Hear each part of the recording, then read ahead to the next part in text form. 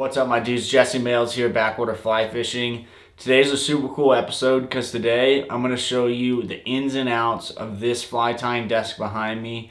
And the really cool thing is this desk was a gift from my dad. He built it by hand. And I'm just going to show you guys real quick all the ins and outs of this desk. And I was going to clean it. I was like, dude, we got to clean it, make it real nice. But I decided just to leave it a mess. I was in the middle of tying some flies. And I was like, you know what? I'm going to show these dudes this desk. So let's check it out. And I don't know. Let's get to it. Alright guys, so right off the bat, this is the main fly tying area. I have a hairline mat down just to protect the wood from glue, stuff like that. And it's a super nice open platform. Over here on the left where we'll start, we have all these cubbies that have pretty much filled up with junk, which is pretty much what I do.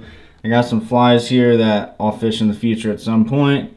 Some magazines, external hard drive, bunch of random stuff, thread, some random hooks that I'm a mess with, a fly, man, same stuff down here, some glue I think in there. In this little setup I got my stick-on eyes that are used, bead chain eyes, weighted eyes, bunch of random legs and dubbing legs, stuff like that in here too.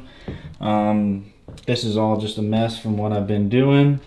Up here, I usually keep my fly reels up here, but I have been fishing, so they're not up there.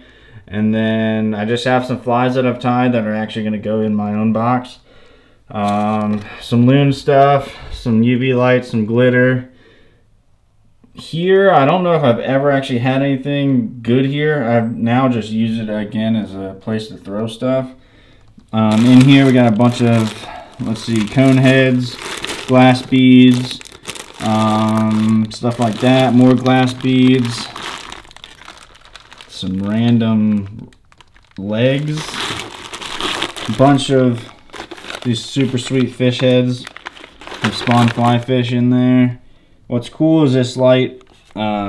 This actually controls the light for the desk. And then we got some outlets and a USB charger station right there.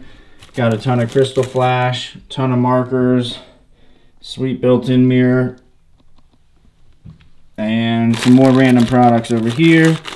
This is shrimp and craytails, stick-on eyes, some thread, some random hook packages that I've been using, and this is usually where I keep my mono that I use for weed guards. Some more glitter over here. Jeez, more junk, fly lines, flies, fly lines, backings, leaders. Jeez, it's a mess now that maybe I should have cleaned this up, I don't know. Fly boxes, leaders, random flies, thread, glue. It's just stupid. Up here, there's plenty of storage space in here. That's pretty much filled up with junk too. This is where I keep all my reels when I'm not using them. Oh man. Garbage. And oh, documents, stuff for the business. Super neatly organized filing cabinet. Alright, so that's the desk in itself. And then these drawers are super cool, super well thought out. We'll start with this side. What's cool is they can be pulled out like this on each side from the top. And this is a super thin drawer, as you can see. Gets pulled out and this actually opens up. I just have a ton of thread in there. And this is a great workstation to have on each side. So it essentially just expands the desk. This side opens up too. And a bunch of random stuff in here. Shimmer fringe, emu feathers, more thread, flash. Really is a mess right there. I'm surprised I'm showing you that. Over here, sort of like a random drawer. I got some deer hair in there, some elk hair, and I was experimenting with these foam balls from Machaca, but they just get eaten, so that doesn't work. This next drawer here, all my plastic bags for packing up flies, things like that. Some more wooden balls for making chilamate flies for the machakas. And then down below, we have this big drawer, which is filled with a ton of stuff. We got a bunch of hackles, legs, foam. This is sculpin wool. A bunch more fell out down there. We got fly foam of all different colors and sizes. Dubbing. Jeez. Yep, it's all in there. Over here, we got bucktails, ostrich feathers. This other drawer, same deal, just a ton of bucktails in there. Pretty wild.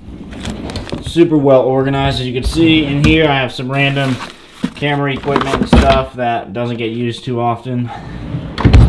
And obviously, most of my materials are kept on the wall over here.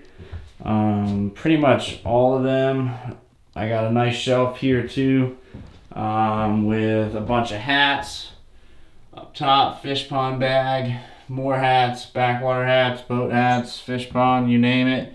This is another just shelf that has become a stupid nasty storage area. But yeah, most of the materials are on the wall right there on the pegboard. We got some more bins with a bunch of stuff in there. Just terribly organized. Over here in this shelf, this is actually pretty organized, I guess you could say. These are all the open packs of EP brush. So I don't like to pull from the wall new packs every time I need to tie a fly. So I keep these randoms. So if I need to come in and grab a certain brush, I know it's in here if I've used it. It's somewhere in there. I got some calf tails. Same thing over here, EP products. This next drawer, more EP. This is more EP fibers than brushes. And over here I have a bunch of stuff for bonefish flies, some rabbit, all types of chenille, lead eyes. Just tons of lead eyes. Dubbing, some spawn fly fish. This stuff is sick. That right there. That semi-seal. Ooh, buddy. Diamond braid. Hooks. Ribbing. All kinds of stuff. Furry foam.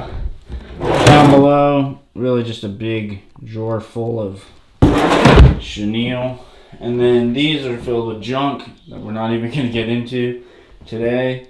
But that's pretty much the desk, you guys, and sort of my fly tying room slash setup. Super stoked to have this thing and to be able to work sort of on such a nice platform.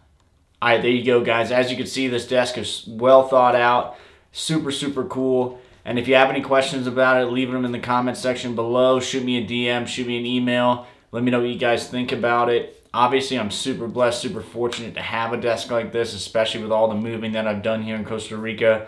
Finally settled down in this spot, and this desk has just been a pleasure to have, and I'm super thankful. So shout out to my dad for taking the time to build this thing. Hopefully you guys enjoyed the video, and be sure to subscribe to this YouTube channel if you dig it. Hit me up on Patreon at Backwater Fly Fishing, and become a member there to support this channel and everything else going on with Backwater Fly Fishing. Thank you guys so much. Catch you guys later.